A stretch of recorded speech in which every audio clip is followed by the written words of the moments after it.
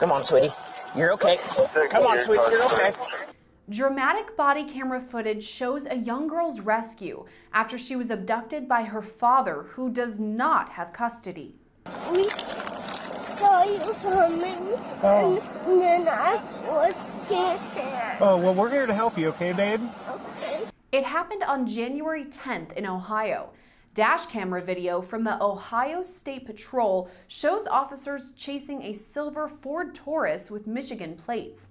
Eventually, the car pulls over and officers yell to the driver. Are you alone? Are you alone in the car? There's somebody in the back right. Somebody's in the back right. I see you. Okay, all right.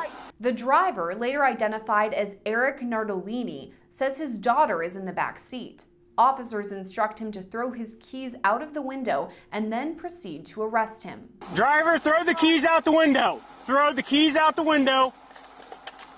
With your hand, open the door.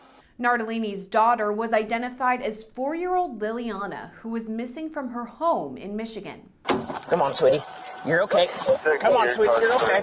Come on, sweetie. You're okay. Okay. You're okay, sweetie. You're okay. After an officer rescues Liliana from the back seat, she can be heard saying she was scared during the chase. After that, the officer tells her she is safe.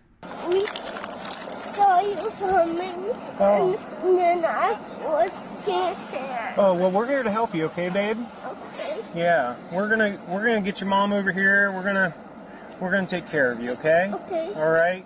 Investigators say Nardlini had no legal right to take his daughter after being ordered by the court to turn Liliana over to her mother. Reporting for Law&Crime Network, I'm Gillespie.